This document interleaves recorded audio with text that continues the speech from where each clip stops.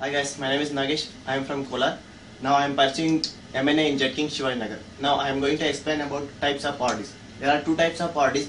One is IDR Disk and another one is SATA hard disk. We can see these pins. Using these pins, we can see these pins. This pins indicates that this is IDR disk and this is the SATA hard disk. See, there are 40 pins in IDR disk and these are the jumper pins and this is the Molex connectors. Using this Molex connector, we can connect to the SMPS to get the power into the IDR disk. And this is the SATA hard disk. In this SATA hard disk, we can see here 7 pins are there.